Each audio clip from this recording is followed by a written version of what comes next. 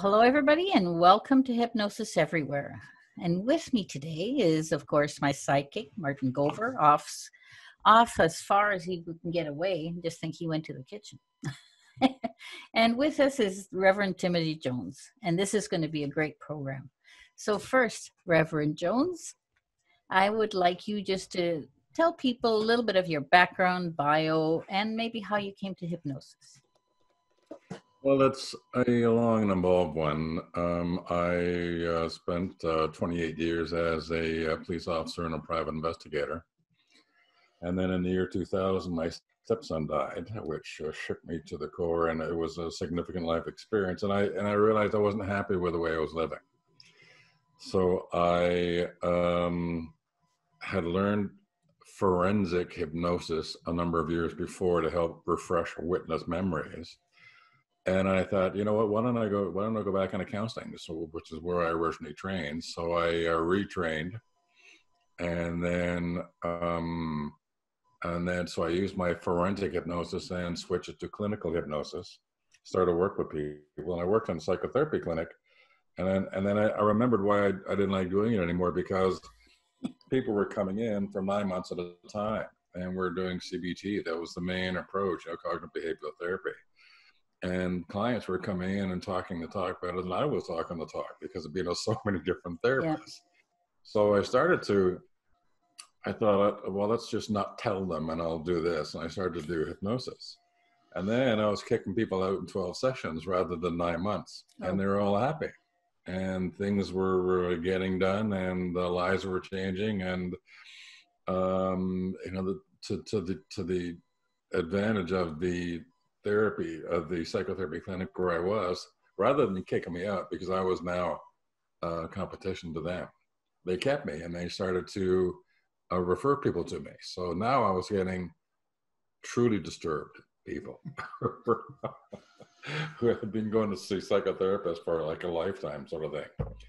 And, you had to think on your feet. I had to think pretty quickly, and there's a lot of asking, please help me, God. But, we got through it, and it taught me the lesson that anybody's mind can do anything then it sets itself to. And the body can take all sorts of punishment once the mind decides that you can do it. So the body and the mind are two separate things. So, and also as a result of my stepson dying, I wanted to get some real education in counseling and grief counseling. And when I investigated, I found that the best grief counseling you're ever going to get is in seminary. So I enrolled, then I went through qualifying a bunch of those, and finally chose one seminary in the US. And I had to go down there every year for a couple of weeks, but it was all distance. And they didn't talk about any distracting courses. It was like straight counseling. That's all it was. And I came out of that and decided that this is where I was going to stay. And then along the way, using hypnosis and working with these people, all of a sudden I came across energy attachments while I was doing ego therapy work. And you probably want to ask what that is, but that's where I became familiar with ghosts, whether they're dead or alive. And I have absolutely no fear of ghosts whatsoever. And I've never had them, but people say, oh, if you come over to my house, there's this big scary monster, and it makes everybody scared, and cupboards open and close, and it's like a movie. And I say, I don't have to come to your house. Let me just turn my mind to it, and we find out that it's not some big scary thing. Let me give you an example. There was a medium in Britain who wrote about this, and a friend of the medium's noticed that when guests stayed in one particular bedroom in her house, that there was an apparition that appeared usually every night, scary, unpleasant, and like, negative vibrations, and people would flee the room and say, I'm never going to stay in that room again. So this medium, who was a friend of the owner, said, "Oh, that's baloney. Here, I'll stay for the night." So they went and stayed, and sure enough, this apparition appeared and tried its best to rattle its chains and to scare him. So the medium, who was irritated at being woken up to start off with, in a very bad mood, said, What the hell do you think you're doing? Stop that!" And then once the spirit realized that it could be seen, or it was being perceived by a human, it changed. It shrunk down into a little old man, bent over. And so the medium felt sort of badly for raising his voice at it and said, "What is it that I can help you with? What is it that you're looking for?" And the spirit said, My bones are in the backyard, and they shouldn't be there. They should be with my grave." And I don't know the details of the story, but apparently his bones were buried in the backyard of this house. He was trying to get people's attention to tell them he wanted his bones to go to where his tomb was, or to where his casket was, or where his grave was, and then he would be happy. So as I understand, they dug up the backyard, they found him, and they police investigated and found apparently no problem. They took the bones and they interred them with the rest of his body, and everybody lived happily ever after. But I mean, that's indicative, because you have not ever heard of a mother not tell you, "I don't know what it is, but at night, my son cries and screams, and he comes and he says there's a monster in his room." I mean, in essence, that's all it is. It's a spirit that hasn't gone all the way, which opens the door to, what do you mean it hasn't gone all the way? It's a spirit that hasn't gone all the way, and it's trying to get people's attention. That's all it is. And when, a spirit goes through a number of experiences where where it's not perceived, it becomes angry, frustrated, and it becomes angry, and it uses its energy to move itself into an even more different or more startling shape to get people's attention. But if you're not a medium or you're not an intuitive, it doesn't matter how crazy you are. I mean, maybe the vibration is going to make you very scared at night if you're open to it that little bit, but nobody can say, "What is it that I can help you with?" unless they're trained as an intuitive. And there is training that's available out there that people should take advantage of. But what's happening is that every single human being has intuition. And every single human being can have that intuition trained. It's like going to the gym and working the muscles. No, you're not going to get the big guns unless you do curls. And it's the very same with intuition. You have to practice it. I was very, very lucky because 28 years as an investigator, you develop a certain intuition anyway. But I went to a chapter meeting for a friend of yours and mine, Peggy Kelly Davies, who was having a chapter meeting. So she said, "I'm having a medium, a psychic and a medium over to come talk. Maybe you want to come?" I said, "Yeah, I'll come." Because I didn't really buy into that all that much, sort of, even though I knew I had a rudimentary sense of, detective intuitions. So I went. And one of the things that this woman talked about, her name was Carolyn Molnar. One of the things she talked about was that she teaches people. So she'll take you on as a psychic for 6 months. And if you've got psychic skills, then she'll move you into the medium class where you can stay. So I said to Peggy on the quiet, I said, "You know what, baby? If she's lying, I'm going to find out." Now, before you keep going there, I'm just going to say one thing, and I don't think it's kind of funny to us because you know it, but the chapter meeting wasn't for witches; it was for hypnotists. So, just going to say that. I mean, sure, whatever we are. So, I went to train with her, and I stayed with her for 6 years. And every 2 weeks, 8 or 12 of us would get together and we would do exercises to raise our intuition. But all those exercises were preceded, they called it by meditation, was preceded by going into state. Yeah. So at one particular point, I spoke to her, the instructor, and I said, "Listen, why don't you let me take everybody in this day? Why don't you let me lead them into meditation?" Because meditation, at the base of meditation, is hypnosis. Yeah. And people either don't know that, ignore it, or forget it. But there would be no meditation if there wasn't hypnosis. And it slays me. And people say, "Oh, I go to meditation. It's taken me 6 weeks to learn how to focus on the candle."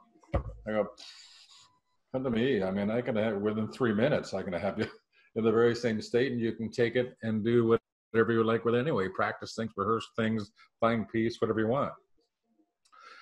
Because it's hard to just come in from the meditative side. So she said, "Okay, tonight Reverend Tim is going to lead you all into a place." So I took them all to a beach, and then I gave them a suggestion and it was straight hypnosis. I kind of did a 10 count from 10 down to 1. And when we got to 1, we got on the beach, and I deepened them a little more. Every step they took, they went even deeper and become even more relaxed. And I left them with suggestion that while they were here, they would find the answers they were looking for what they came here tonight for. And then I just left them do what they had to do. And it was up to the instructor to bring them back to full awareness when the meditative time was up, which he did. And afterwards, I mean, a couple of people said, "Wow, you just like plonked me right in the middle of that one." It was really effective. So to take it a step further, so I specialize in parts therapy or ego state therapy. That is that most of the problems, the vast majority of problems that people have that they go to psychotherapists for or anybody else have developed prepubescently. Everything happened before. So, for example, your mother says to you, "Oh, Inez, I mean, you stop singing. I mean, you're scaring the cats. You can't sing. You'll never be able to sing. Stop." That So you really grew happened. up. You scared the cats. No, So just you my grew up mother. with you grew up with a belief that you can't sing, even though you could be, a songbird after puberty. Which is where all the great changes take place. So what happens is that people carry things that happen prepubescently, and they don't understand why they feel this way or why feel that way, because parents are, are exerting a discipline that they learn from their parents, which is 50, 60, 70 years old, because they learn from their parents. So now we're getting into 100-year-old discipline, which they learn from their parents, which derived from like 150-year-old disciplinary techniques and philosophies that don't apply anymore. So that's why youth sort of rebel and all sorts of stuff. So with parts therapy, and I'll talk more about how ghosts come out of it, but with parts therapy, which is really, really effective, is that I will go into a part of them that says, "I'm chewing my nails," and ask the part that chews the nails, "Why are you doing this?" We'll negotiate and tell her what the situation is, because just because they're older doesn't mean that the part grew up with them and doesn't understand that this is destroying their social life or their work life, because they don't present as professionally as they could have, and the part which is there to protect the individual will say, "Oh, okay, well, I'll stop doing that." And when it stops doing that, then we've got to give it another job to do, or ask it what else it'd like to do. And from there, when I was dealing with parts, all of a sudden I found that some parts were actually energy attachments or ghosts that had attached to the person in a time of stress. Mm-hmm. So I understand that you got a break coming up, and you want to talk about it after that? Not. We got about at least 2.5 minutes left. So. Oh, well, I can do all sorts of stuff in 2.5 minutes. Here we go. So, and I knew about attachments. And what happens is that, for example, if you take this situation, here's a young man who's got a motorcycle. It's his first summer job. He got out a motorcycle. He's driving along the highway, and you're not looking, and he goes in the back of a tractor trailer. So all of a sudden, he dies instantly, and the soul of the body is confused. So the soul says, "Well, what happened? What happened?" And everybody stops and tries to help, and the soul will go over and try to tap people on the shoulder and say, "Excuse me, that's my body. Excuse me, that's my motorcycle." But if they're not mediums or they're not intuitives that are trained, they can't perceive what the soul's doing or saying. And if you think that's all baloney, how many times have you walked in a room and said, I swear that your mother is here? Because there's something that's happening in the room. We all have perception. But then on top of that, put an EMT, emergency medical technician, who's working on the body, and he's been working double shifts. He's hasn't slept and you don't know how long. He hasn't been home in how long, sort of thing. And the soul goes over and soul goes over and touches them on the shoulder and says, "Excuse me, that's my body." And then when they touch them, they realize that this individual's a lot like them. They like to have beer, 19-year-old and, sort of thing. And and they get attached to them energetically from an energy point of view, because the soul has no substance. It doesn't weigh anything. They get attached to them. And when they're attached to them, what happens is that the other person may start to exhibit some other personality characteristics, which is how we fix with hypnosis. So we'll talk about that after the break. Okay, so now we're going to go to break, and we'll see you on the other side. Roger.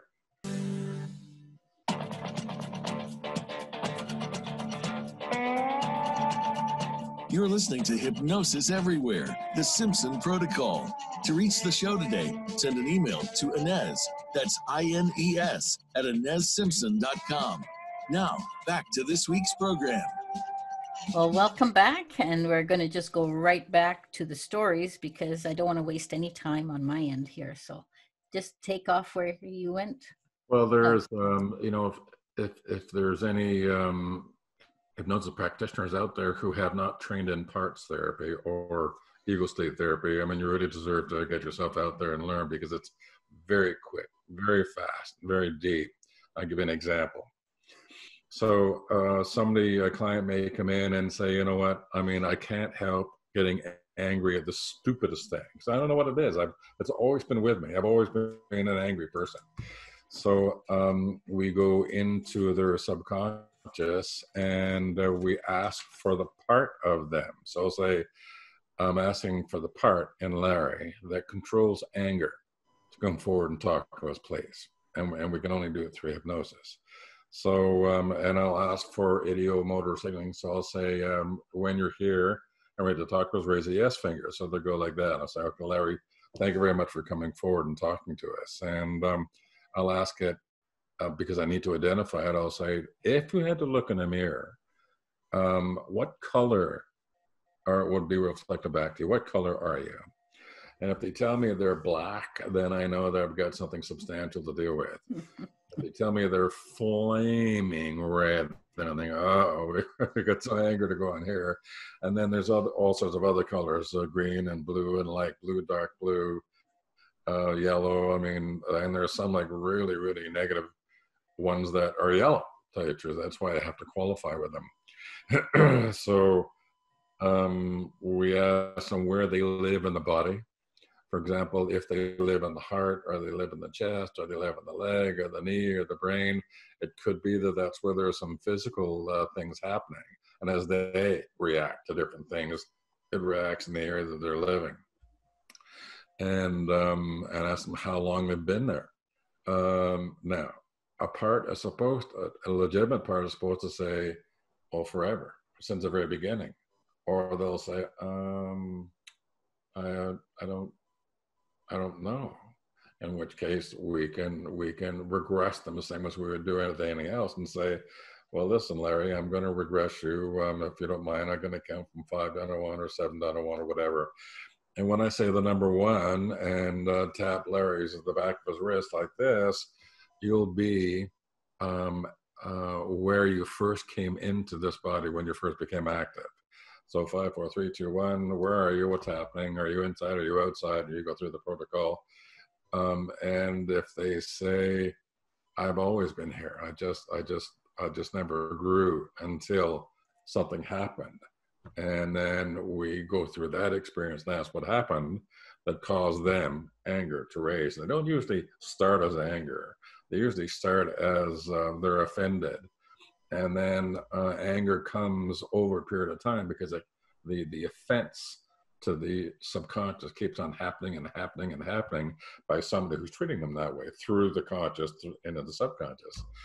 So parts are really powerful because we can say to this part, we can say, oh, listen, brown or whatever color, and I'll say, can I call you Brown, Larry? Yeah, okay. And if I know it's a part, then we negotiate with it and say, listen, what's happening in Larry's life is that he's becoming angry at a lot of different things and things that shouldn't be angry.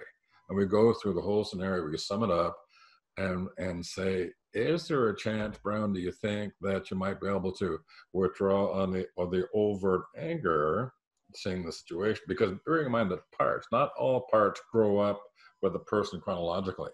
A part could be exhibiting the very same response that they did when it first came up, when it first developed. And it hasn't changed at all. And that's like finger biting. That's a prime example. They just don't change because they don't know. So we tell them what they don't know, that anger was ruining this person's life, and can you change it? We give them some suggestions and say, is there another role that you would like, that you can see yourself doing instead of being angry at every step? And to their credit, they'll sit back and they'll say, yes, it is an awful lot of work. I mean, they'll tell you. They'll say, yes, it is an awful lot of work. And now the door is open. We can say, is there another part that helps you? Or is there something else that you'd like to come help you? And they say, well, yellow helps me every once in a while. So I'll say, listen, Brown, stay where you are, please. And I'll bring yellow in and ask yellow how it helps and what it does. And yellow is usually, well, I try to help him sometimes because I understand that he shouldn't be angry all the time. And then we find out what yellow's raison d'être is to be there. So we negotiate back and forth. However, much to my surprise, one day, so I'm qualifying with the questions. What do you do? How long to be in here? And then I said, I don't know why. I said, my instinct told me, and I said to this one part, I said, have you ever had a body of your own, Purple? And it said, yes. And I said, oh, what was your name, Purple? Oh, it was John Butler. Well, you know what? Parts don't have names, like Christian names, like people names. Their names are emotional names. It's either I'm anger or I'm happy or there's one client ahead, and we both burst out laughing. She's deep in hypnosis. And I said, and what's your name? She said, I'm da, da, da. I said, and what do you do? She says, I'm the little liar. Well, that's attractive. The women, my clients, attractive women, had developed this part who was the little liar, who said, my telephone number? Of course you can. Here you go. And give them the wrong telephone number or something like that. But it was a defensive mechanism. Good guys were coming on to her because of her looks. And she just delighted in saying, I'm the little liar. So we both were sitting here, peals of laughter. She's deep in hypnosis, laughing away. So don't think that you can't have fun. So how is John Butler doing? Then I remember saying, why did you come in? Were you invited or did you just come in? And they'll say, no, they wanted me to come in. They invited me. And I had another client, as an example, who remembers as a little girl. I think she was she was 9. And her parents are going through a separation. So she remembers sitting on the school steps after school one day in pure frustration and just crying and saying, won't anybody please come and help me? And this spirit was coming by and came in and stayed with her. Stayed with her until the time when we got together, which was only like a year ago, sort of thing. And she's in her late 40s now. So all her life, this other spirit had been helping her long past the time when she needed any help. I explained to John that after going through the process and that it's against karma to live in somebody else's energy. And this is not the proper thing to do. And your family and friends are waiting for you, who love you. are waiting for you in another place. Now, can I help you go there? Do you want to go there? And they, well, for me, everybody's different. I always ask, would you like to go there? Can I help you go there? And they say, no, I like it here. And then, you know, and they're screwing up somebody's life. Then I will ask Archangel Michael to come help, because he's the warrior. And Archangel Michael has told me, you can call me anytime. There is nobody I can't handle. And they will come, Archangel Michael will come and take them to where they belong in the universe. And it's funny sometimes, because I've said to them, tell me what's happening as Archangel Michael is helping this John to where it belongs. Tell me what's happening. And the client will say, and another voice will come out and they'll say, hey, take your hands off me. Hey, leave me alone. What happens is people think, because they call in Archangel Michael, that he comes in and boom, with a flash of thunder and with God's authority comes and gets you, boom, away you're gone. It doesn't happen that way. What happens is when spirit comes in, they only use as much force as is necessary. So Archangel Michael will come in with his warriors, and they will just grab him by the arm and say, come with us, dear one. And sometimes they'll protest. And if I ask for an audit as we're going along, tell me what's happening, tell me what and I've had clients say, oh, it's quite a tussle. Oh, and their eyes are closed, and say, they're up by the corner of the room now. And say, okay, they're gone now. Yeah.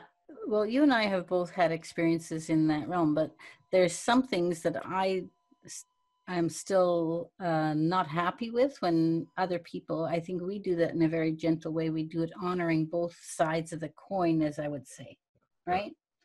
And from, you know, the movies, you get this whole thing about how exorcism is done is get them angry, fight them, do this. Yeah, it's just like, and whatever the reality of that is, yeah, I think it's very detrimental to both sides. Yeah. So, so maybe you can address a little bit of what you think about that. It used to be taught when you're learning how to clear energies. It used to be taught that we would, once we found them, we'd say, "Oh, we've found you now. We know where you are, so you might as well just give it up." And then we call in Archangel Michael. Well, you know, talk about getting PO'd. I mean, you're not giving much respect. So you've been caught. We're going to do what we have to do with you. The approach is much changed now over the last 4 or 5 years. Where now we're very, very gentle with them. We ask them, would you like to go and see with the rest of your family? And if they say no, then I'll silently say, Archangel Michael, can you come and help me with this?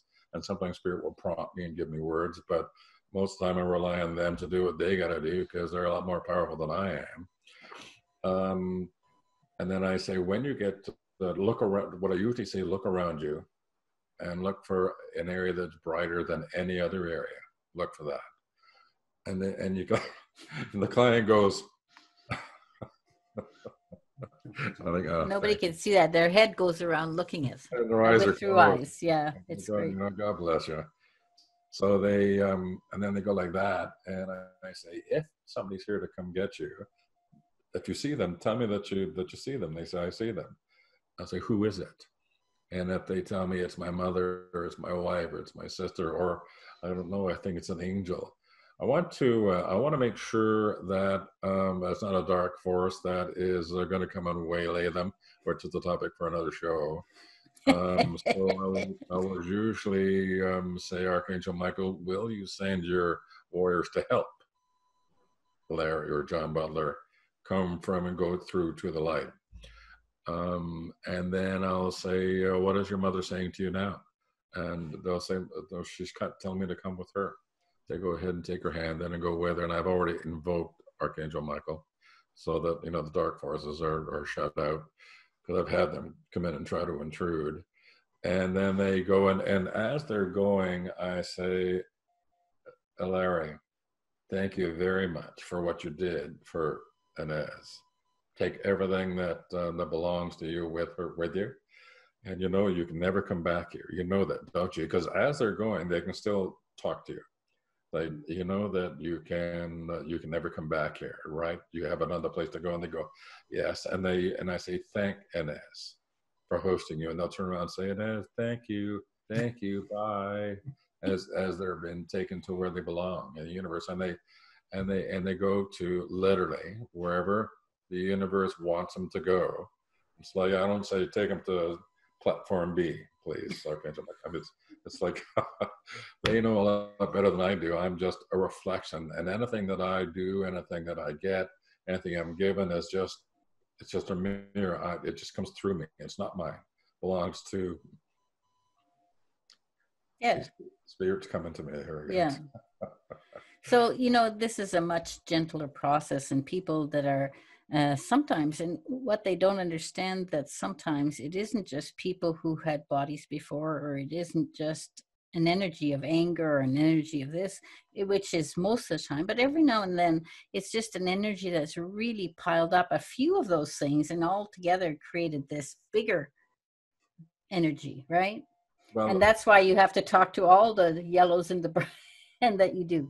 Well, I mean, the question is, why are these ghosts around, or souls? Mm-hmm. It's because they have, at the time of death, they either missed the white light, they avoided it because they thought, well, I'm being so bad, they're going to send me to hell, and I'm not going.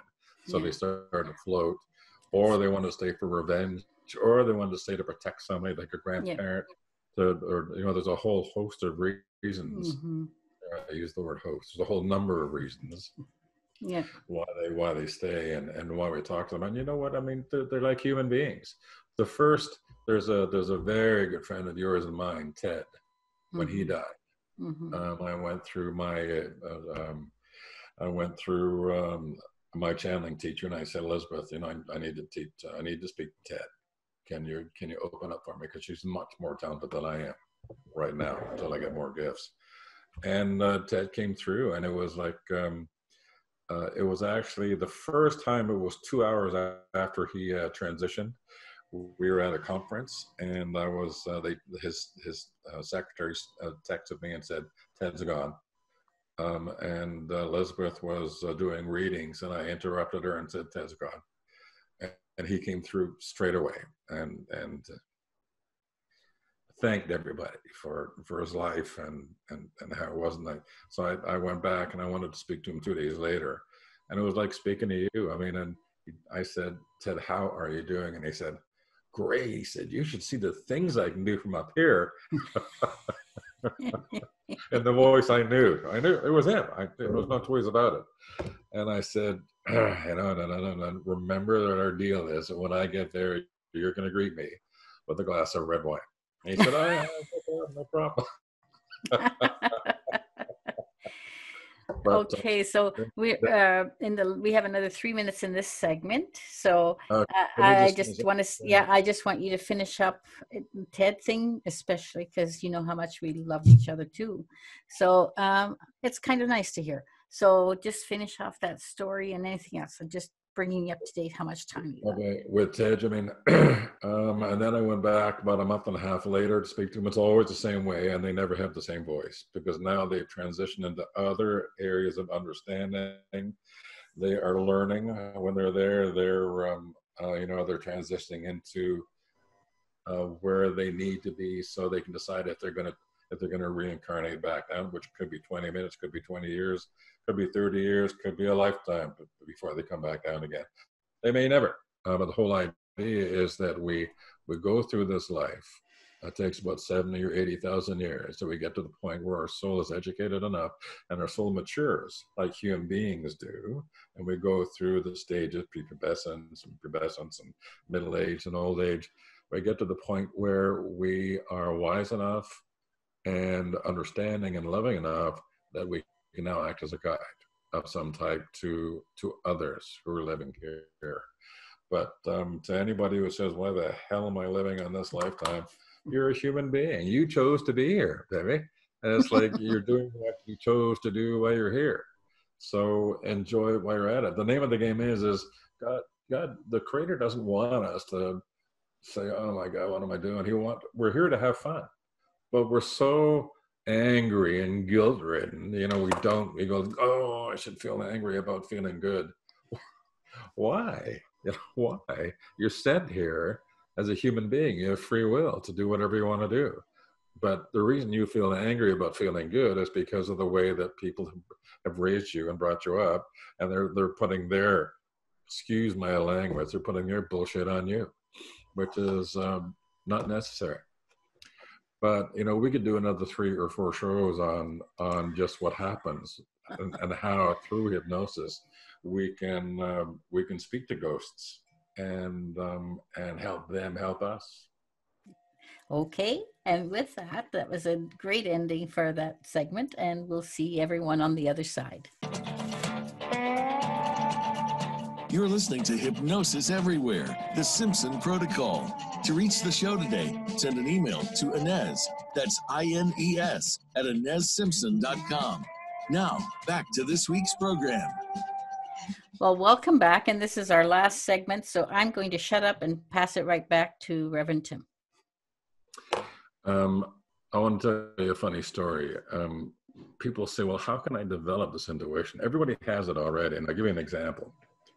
My wife and I were in Mexico a number of years ago, and we're walking along. We're walking along the beach to go to where they're having an outdoor lunch, and I kept on seeing things that peer out of the corner of my eye, and I know what that is because when spirit is first starting to test you to see if you'll take it, they'll do little appearances right out of the corner of your vision and disappear before you fully focus on them.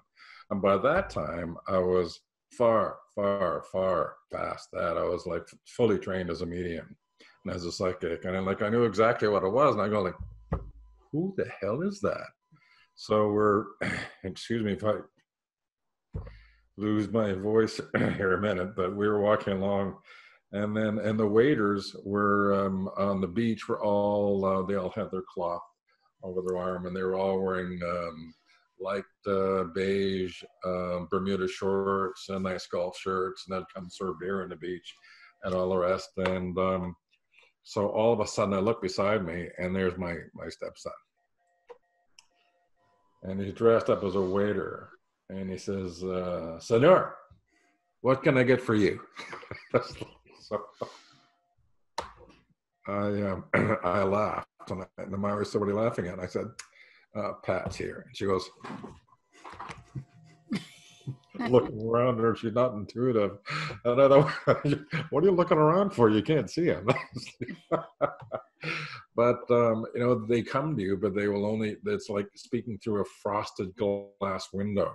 But the way that you can get around that is simply to train. Go to somebody who is a legitimate psychic and medium and runs classes and has for a while, and they will run you through the exercises so that you learn how to increase your intuition.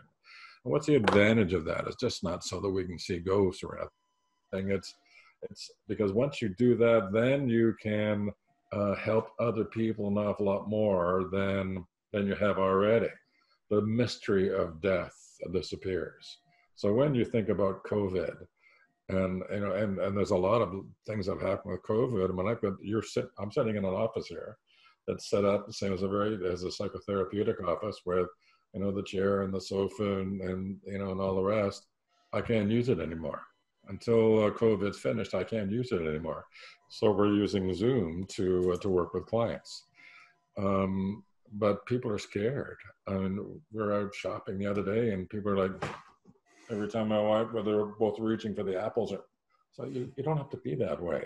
There's no reason to think that just because you're around somebody, they're not coughing in your face. I mean, stop the fear. The fear is there because the politicians love it, because media have a story. And my father was a newspaperman all his life. I mean, he knows all about sensationalism. God may rest in peace.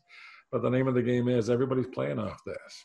And then you see on the news, they show you where the shopping carts are when people take them back afterwards. There's like 20 and 30 sterile gloves people just take off and throw on the ground. It's like, what the heck are you doing? You wouldn't be seen dead without them. And the funny thing is you see people driving a car and they're wearing gloves. They're driving along and they go like, yeah. Well, they got their gloves on. Do you not understand those gloves are foul now? Yeah. And I taught first aid for 20 years, and I'm well versed with sterility and the rules. And a friend of mine just came back, another hypnotist just came back from Asia. She spent a month traveling around, and all of them wear mouth guards. It's just the thing there. She says, you know what? I don't touch my nose anymore in my face because when you get a mouth guard on, it's hard to. So I just learned to get out of the habit. That's the name of the game, is get out of the habit. But this fear that people have, they run around, and then it goes on top of all the fears that they have, but life fears. On one hand, people are saying, excuse me, on one hand, people are saying, I really love being home with my wife and my kids and my family. This is so wonderful. And then on the other hand of that, they're saying, but I don't know how the hell I'm going to pay for this, because you can't get paid forever. Corporations are going to, but you have to drop that fear. The government in Canada, we're very, very lucky. The federal government will give you $2,000 a month to help with things. And if you've loaded up your mortgage and it costs you $5,000 a month to live, maybe it's time to second think how you're living here.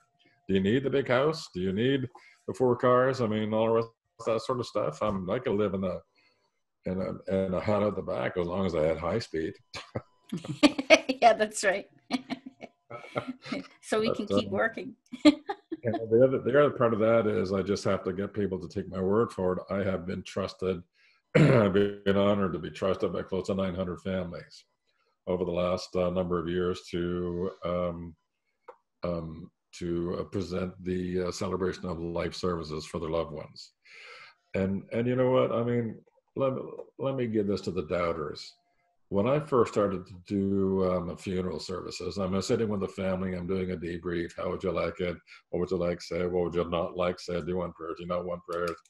Sort of thing. And who's going to speak? And as we were going through the order of service, 900 families, close to 900 families, and almost every single one, and I never asked at the beginning, would say, well, I know he's okay because he came to sleep with me last night with his arm around me like we always did. And he was gone in the morning, but I know he's okay. Then the kids are looking at each other saying, I think mom needs some meds. But, that happened, almost every single time. So I don't think that 900 family members in the hereafter all got together and said, here, gather around, guys. Listen, do you want to screw up Reverend Tim? Let's all tell him.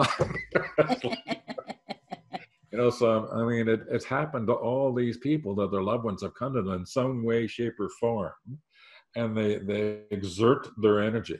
And every human being is a massive energy. We usually run on 20 watts, we know from science, and it could go as high as 60 or 120 in extreme emotional situations. So you use that energy, which cannot be destroyed or dissipated, can only be changed. And they use that energy to try to get through to you, through this frosted glass window. So if you like to, if people would like to speak to their loved ones, all they got to do is just sit down and think. Go to a hypnotist, a hypnotherapist, have them show you how to really get into meditative state quickly. And you practice it in an armchair every night, and for 20 minutes you can sit down and you can chat to your loved ones. Probably not as well as a trained psychic and medium, but that comes with time. But if nothing else, your loved ones, they're listening to you, when they can hear you. Every time you speak about them and say, you know what, I sure miss my dad, and dad's there, and all of a sudden he goes, oh, God bless him. I didn't think you liked me that much. But they know that, but they know that they can't get back to you because you've got this wall of grief around you, and the grief wall is a heavy one. Spirit can't get through it very easily at all, which is why it's lovely working with clients to let their grief go. And yet people feel guilty. Then you have to work with that about letting grief go, because for some reason we have to carry it for a long time. That's the belief, right? Well, there's two aspects to that. For me, having worked with so many, grief is not something I'm going to adjust hypnotherapeutically. Grief is something that has to dissipate by itself, depending on the psychology of that person. But if there's any effects of the grief that are screwing up their day, I can work with those and change Yeah. those, Yeah. change your attitude on it. But grief itself will Yeah. dissipate naturally by itself. And I Yeah. just It's a word we're talking about, but we're agreed on that. So, so we only have 4 minutes left, and I think I asked you to do a certain little tidbit at the if you want to make yourself feel good, this is funny because I was meeting a friend of mine, people who know Toronto on the highway system. So I was meeting a friend for lunch, a psychotherapist. So I go south on the 410, along the 401, down the 427, along the Queen E to go into Toronto, and it's highway all the way. And like I'm going 120, 130, 140 kilometers, by the way, behind you, because you're not going fast enough for them. So they come around and then they cut in front of you. And normally, the first thing that I want to say to them is not something God-fearing, So I just thought, what the heck? So what I started to say when it happened 4 times, like people cut me off, I would shout at them through my car, I love you! And then I get down to lunch and I get out of the car and I walk in, I sit at the table and my friend Peter says, what do you have such a stupid looking smile on your face for? What's happened? And I told him what had happened. And I'm like, I felt absolutely wonderful. I felt great. I felt terrific. And I'm already giggling away. And he says, I'm going to start getting my clients to do that. it's the choice, right? Which way are you going to react? You took the choice. You took the high road, but made you feel really great. Yeah. But, for the majority of people out there who perhaps haven't experienced it yet, go to a reputable hypnotherapist and say, look, I want to just walk in and say, I want to be happy. I want to be happier than I am now. That's all you have to say. And they say that, no problem. Let's do some ego enhancement, or let's do this, or let's do that. You don't even have to tell them what your problem is or what your issue is. You don't even have to tell them, because we can work with the subconscious where we don't know what your issue is. We don't care. The subconscious knows what it is, and the subconscious will adjust it for you today. So that, and I always say, I don't care what sort of a good mood you're in. Whenever you come to my office for a session, I guarantee that you'll leave here feeling markedly better than when you first came in. That's the only guarantee I give you. And then, it happens. And they come back the second time I say, so how'd you feel when you left here? And he said, I went home that night. Now things weren't that bad. And that's what we do. We minimize negativity. We're here to have the subconscious do what it's there to do, which is make you feel good, make you feel better, and not give up. You cannot give up, knowing that we're here for a reason and that you can be happy. You don't have to be angry. You don't have to carry other people's stuff. Be happy. Why not? You can still be a professional and be happy. Still vote for Donald Trump and be happy. I don't know how, but don't let stuff like Trump, don't let it bother you. All this people making dire predictions that you're going to die. You walk outside, you're going to die. You touch somebody else, you're going to die. Oh, please, Lord. If that was meant to be, there'd be an ark somewhere in my street. People say, okay, get ready, because it's coming. Well, I always say, there's, we all have an expiry date, whatever that is and when it is. So why just bother being afraid of everything? You can choose to just let go of that fear and be happy. I'm looking forward to it. The day that God says, okay, Tim, I need you up here to do that stuff now. I'm happy with it. I'm absolutely happy to go. But I've got things to do while I'm here. Yeah.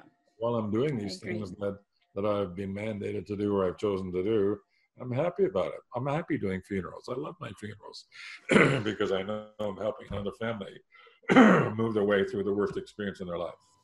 Well, I hate to say this, we're coming closer to the end of the show, and I have to say it's been a blast. I loved the show. You did such a nice job with telling people those stories that are so important for them to hear. It's all because of him. They gave me everything. Yes, I agree. All right. So I'm just going to have to say goodbye for now, and goodbye to everybody. And we'll see you next week on Hypnosis Everywhere. Thanks very much. I love you. I love you too. All right, you're clear. Thanks very much. Great job, everybody. We'll talk to Yeah. you next week. Okay. Thanks, Josh.